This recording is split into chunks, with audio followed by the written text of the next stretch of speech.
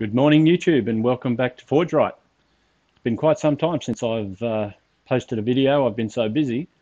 Got a lot going on at work at the moment. New project we're getting into after last year's devastating fires down here in the Southwest Wilderness National Park, World Heritage Area.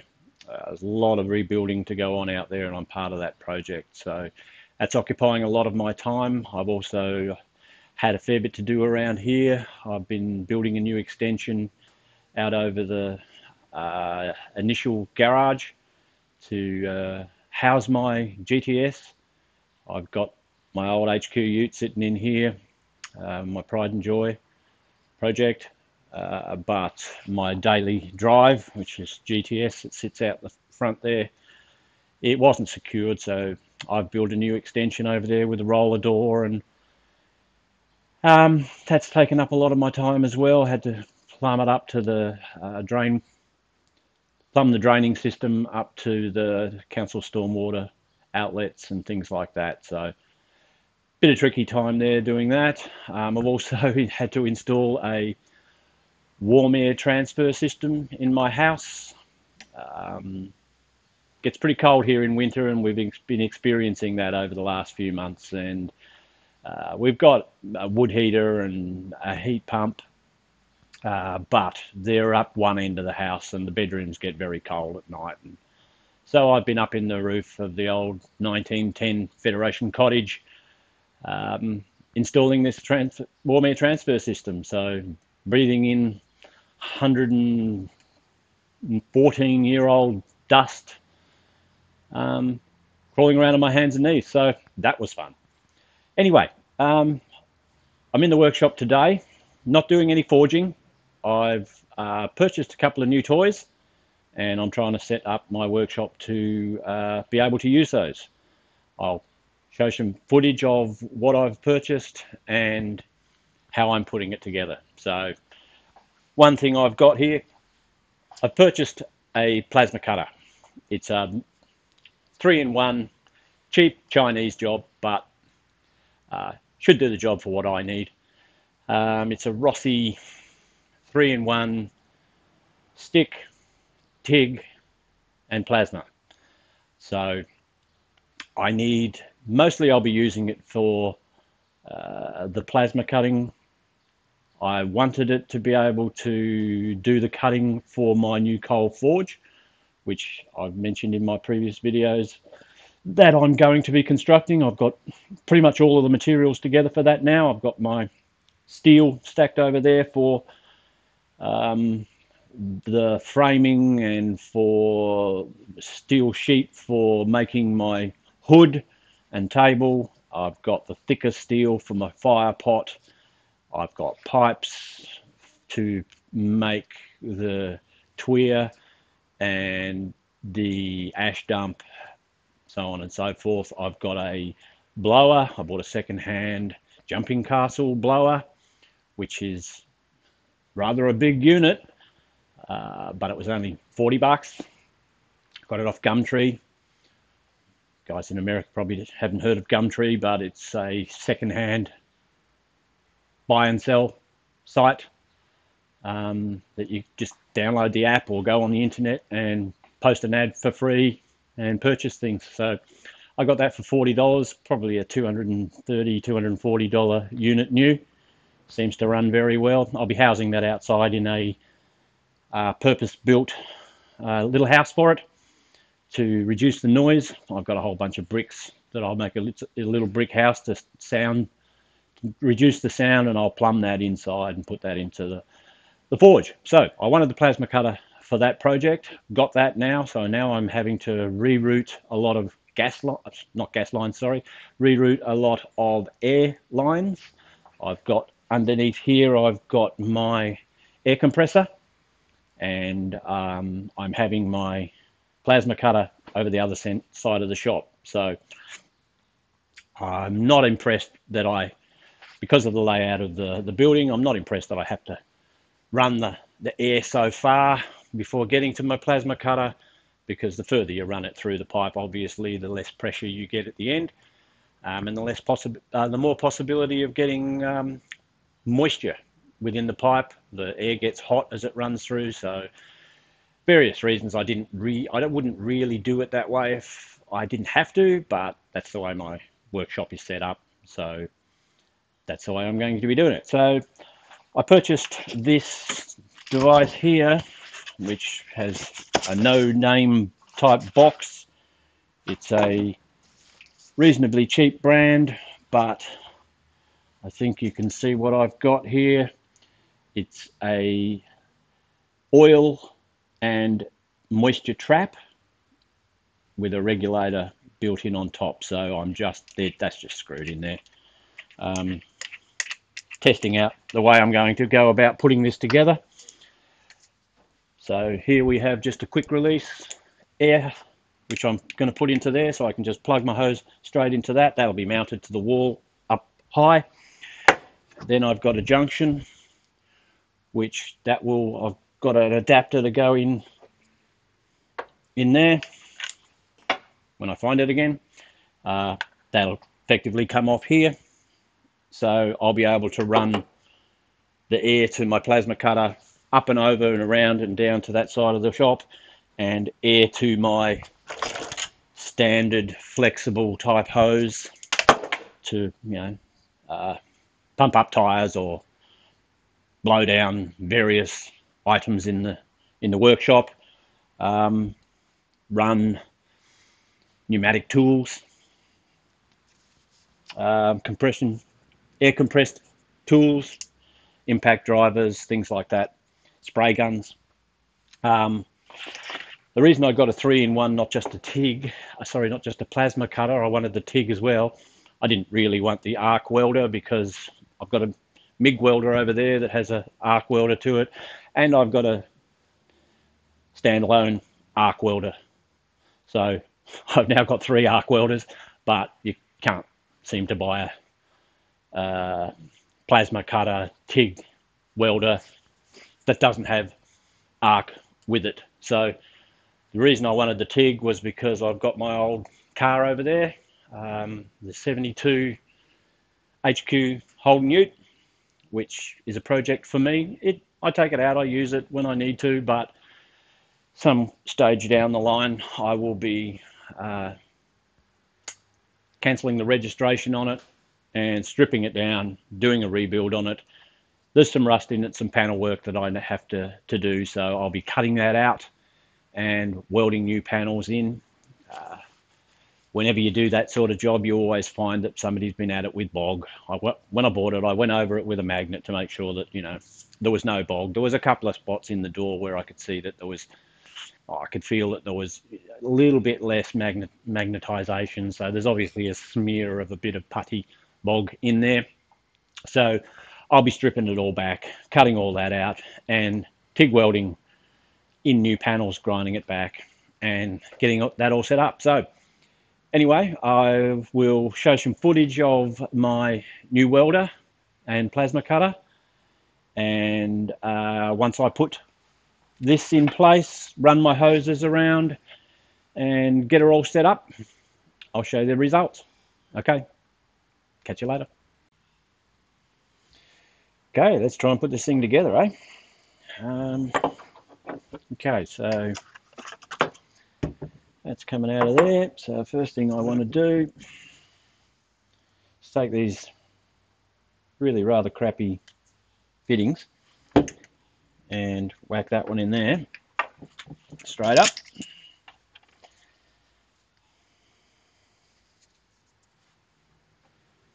They're not quality by any means.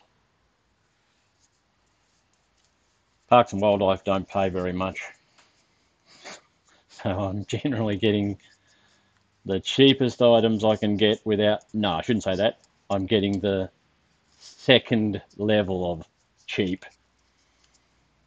I've learnt a long time ago that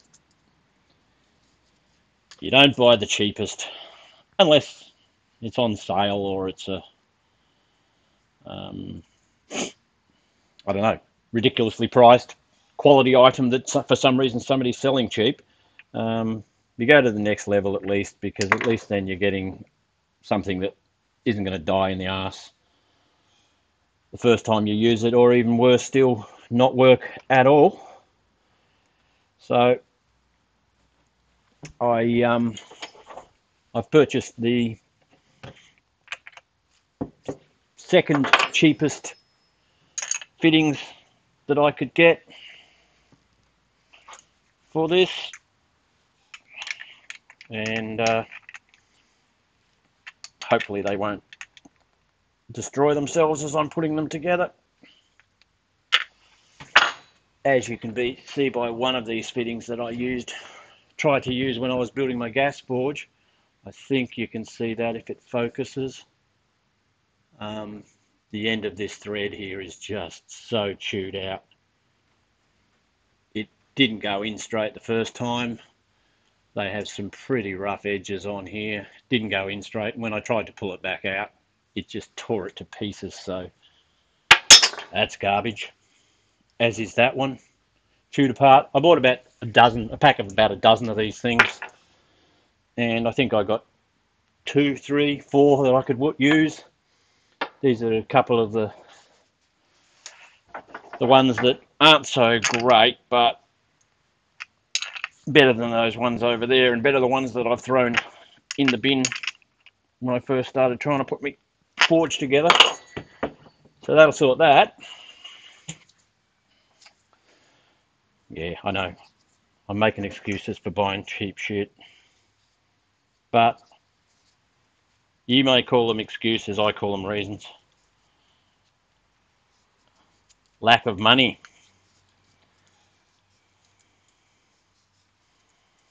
One day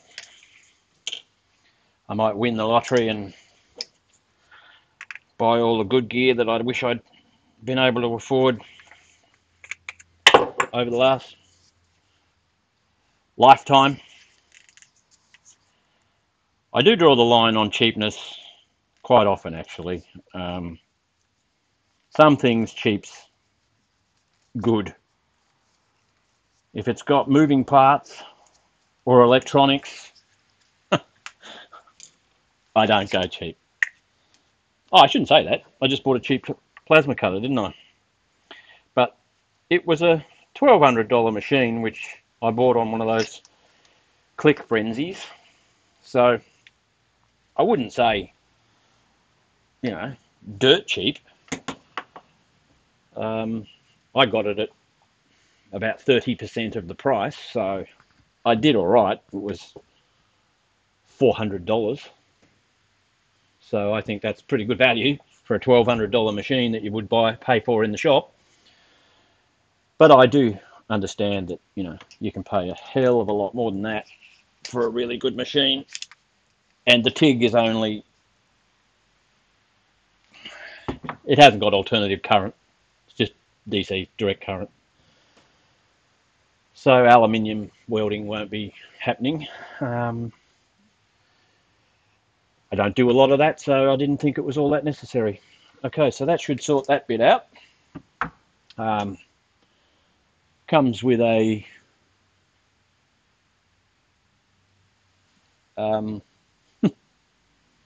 brain fade pressure gauge.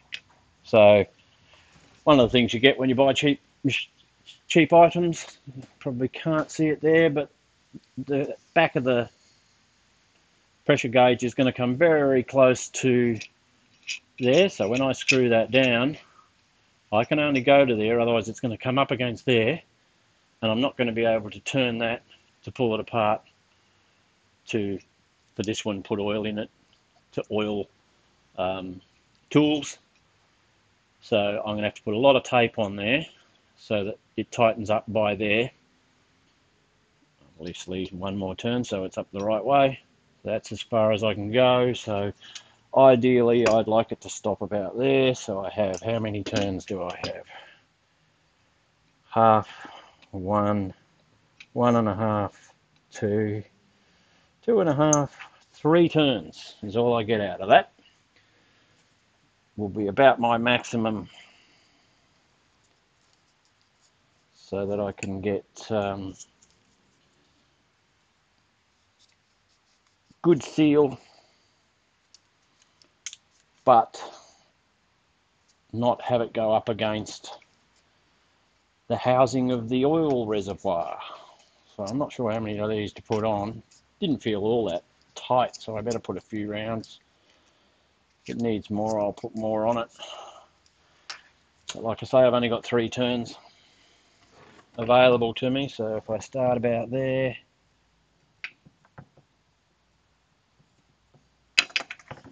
well, I've obviously got enough on there to be able to make sure it is going to get a grip.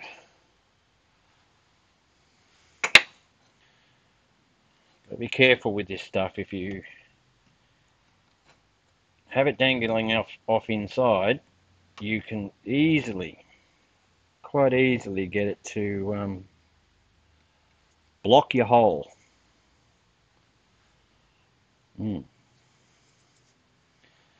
Okay, hopefully that will now get a thread. I've taken enough of it just to get a start on the thread, and hopefully nothing blocking the hole. So I'll give that another go. There we go. I think that's 1, 2,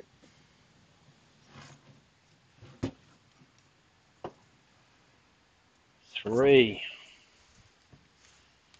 I might have to put some more tape on there. That's, oh, I've got another turn.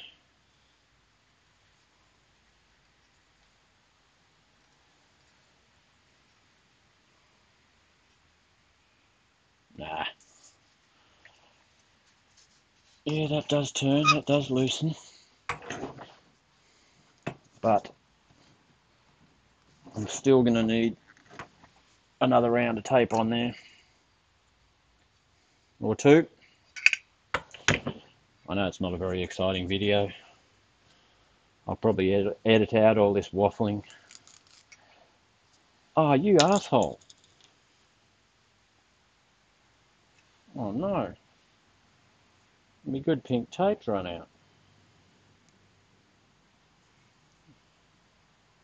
I've got white tape. It's only air, so it'll do the job. And I've got some good quality yellow gas tape, but I don't want to use that.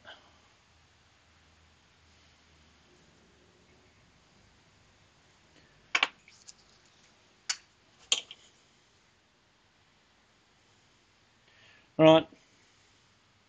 That's a bigger layer. Hopefully it won't just cut off.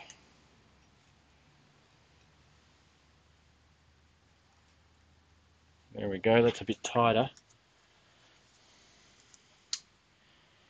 Screw it on nice and tight till we get to a point. Yeah, that's beautiful and tight where we're... Better. Upright. Nice and tight. It should do the job for me there. Okay. Now I want to put that one in there. This will be a bit easier. There's a bit more thread to hang on to when I'm pulling it on. Try not to do it too tight at first.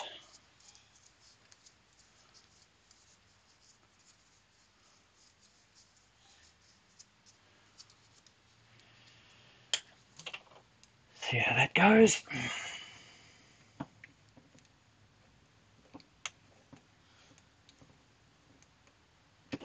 Beautiful.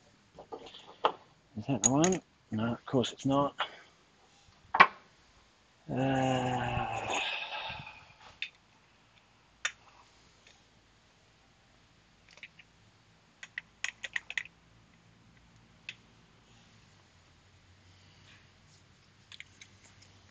All right.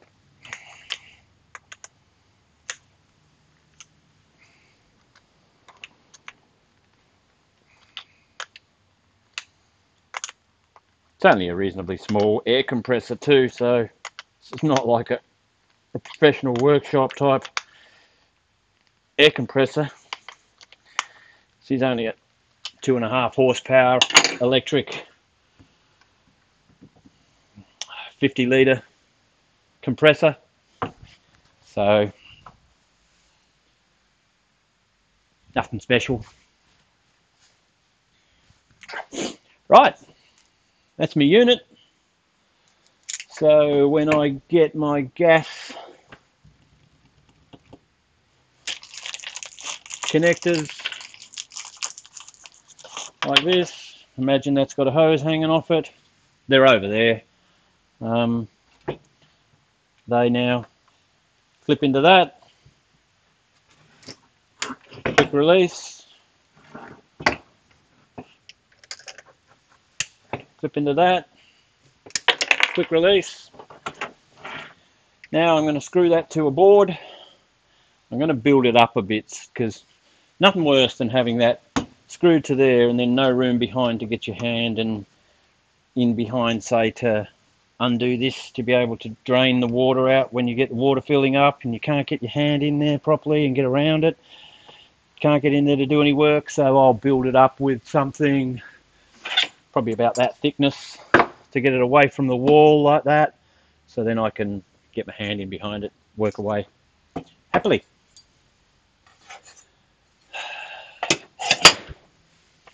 Okay, I'll stop him there. Okay guys, sorry about the shaky footage from this point on with this bit, but I've handheld camera at this moment in time so I can take you around and show you what I've done. Yeah, so I'll start here. This is my little hidey hole down in here. Pull the bin out. Got my 2.5 horsepower direct drive small air compressor down in here. It's got a regulator on it. You can't see stuff all, can you? Fair enough. There we go. That's better. As I was saying. So I've got my 2.5 horsepower direct drive air compressor down here. Just an SP job. 50 litre tank. It's got a regulator on it, but no water trap or anything. So yeah, just a basic system. Hose comes out, plenty of play there. Goes up through a hole in the corner there.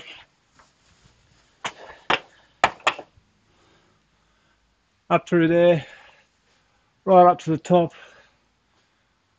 Runs along the top of here, trying to fall over. That is my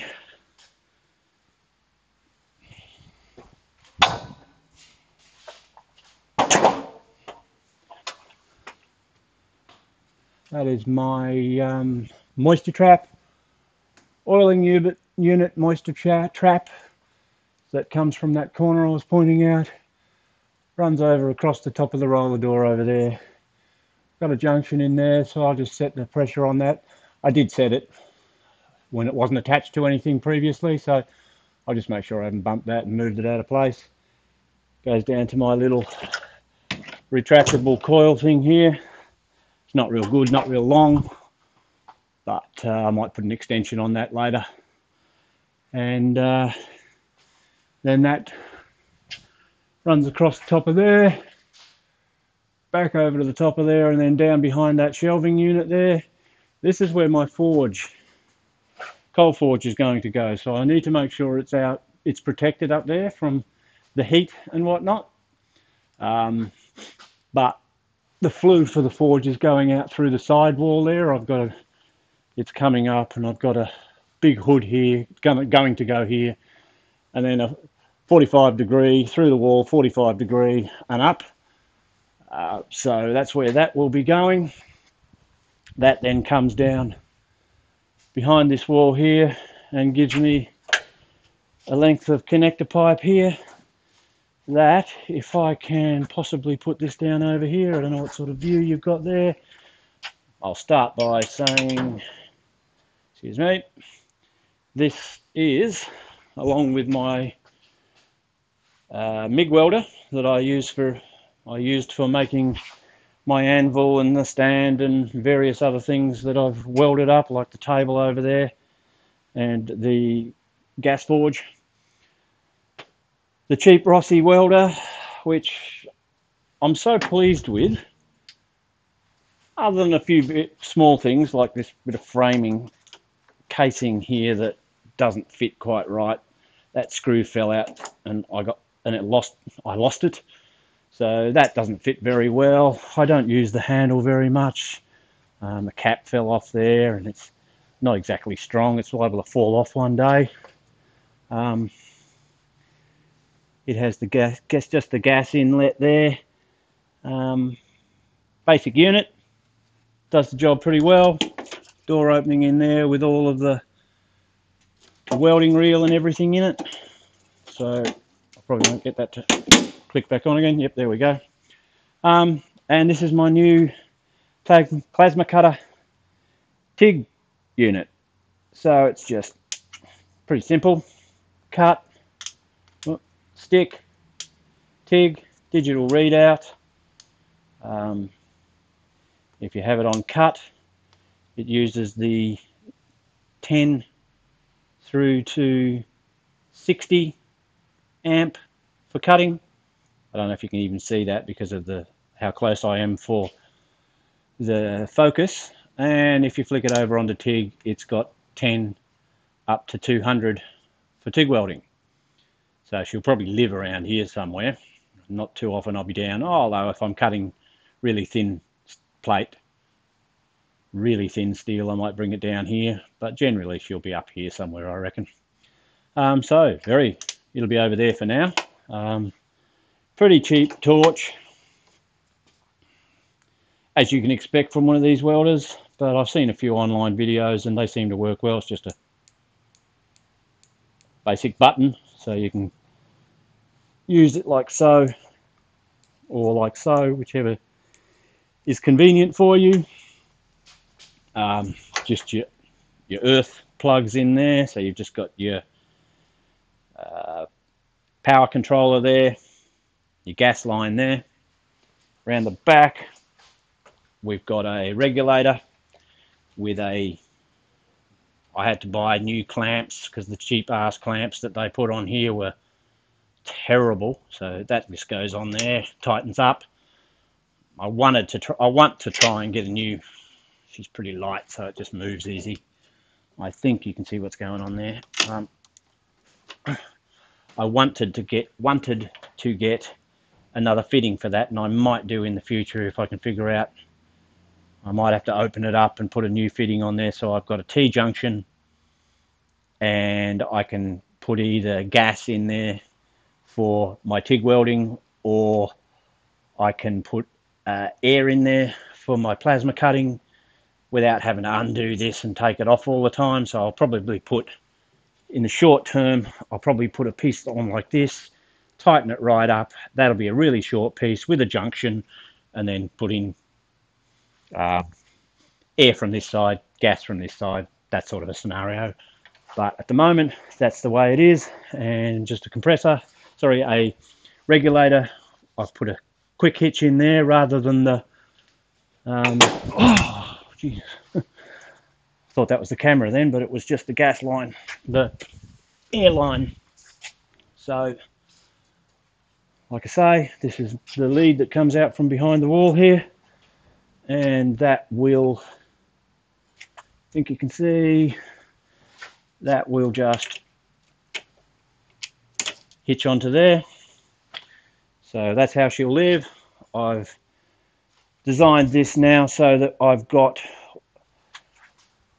a power point over here for both the MIG welder, runs off this 10 amp power point, and I've got a spare power point there for running grinders and things like that, angle grinder, electric one. And over here I've got this is a new plate that I've put on. Over here I've got the 15 amp, and I've just got a plug that comes in here, a permanent plug, and then a lead that I can pull out and plug into a power point or a extension cord. So I've got 15 amp over here and 10 amp over here.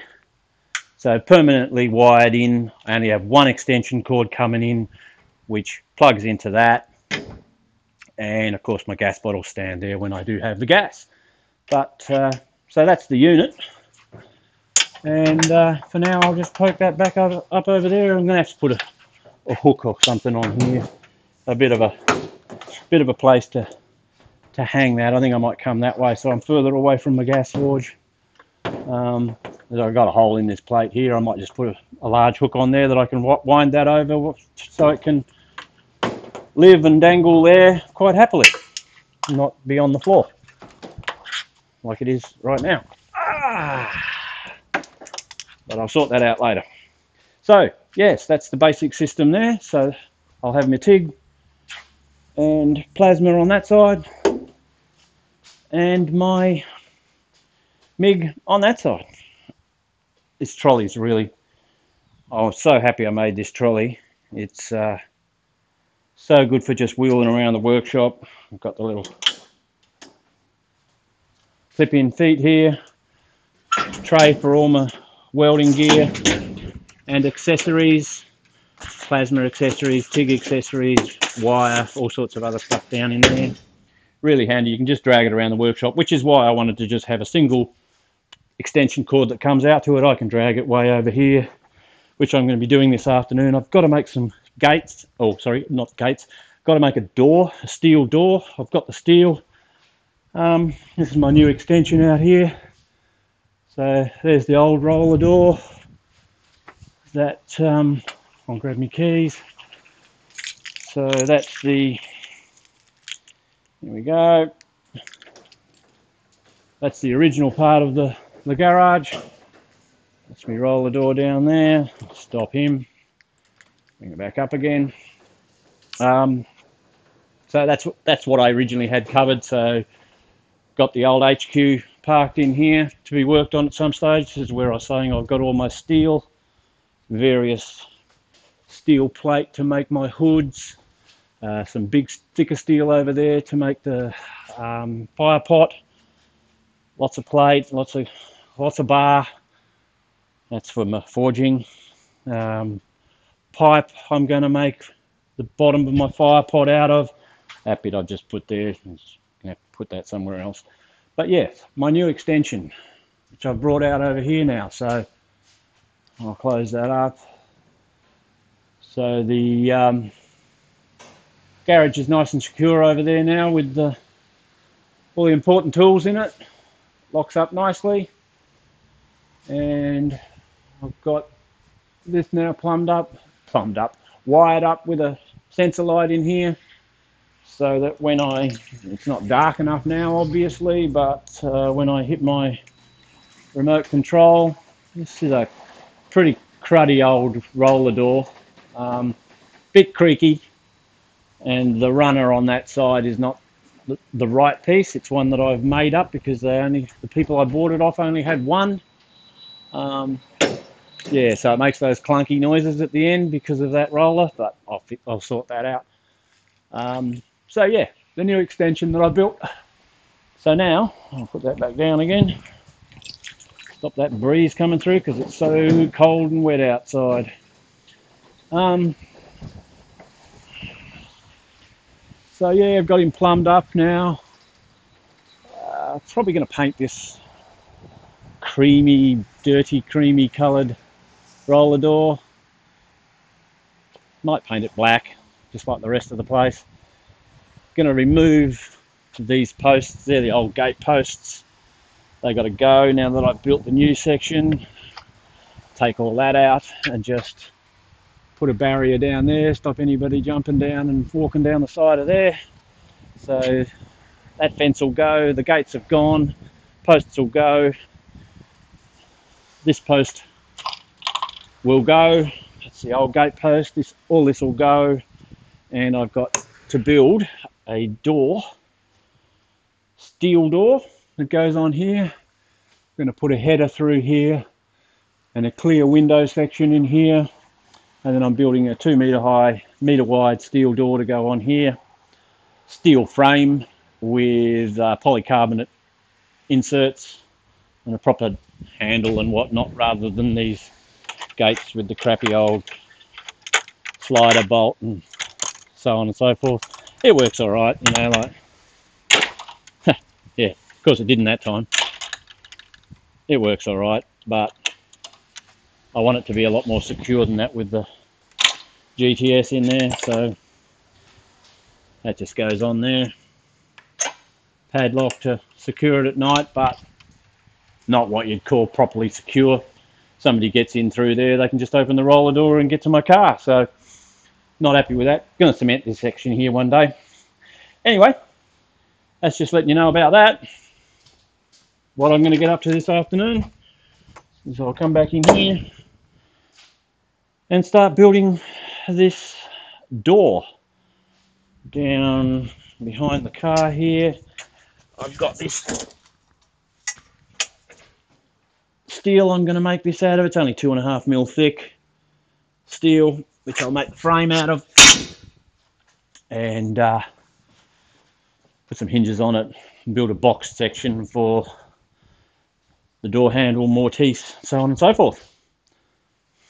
Okay, bit of a run around, show you what I've been doing and what I'm up to this afternoon. That'll do me for now. See you later.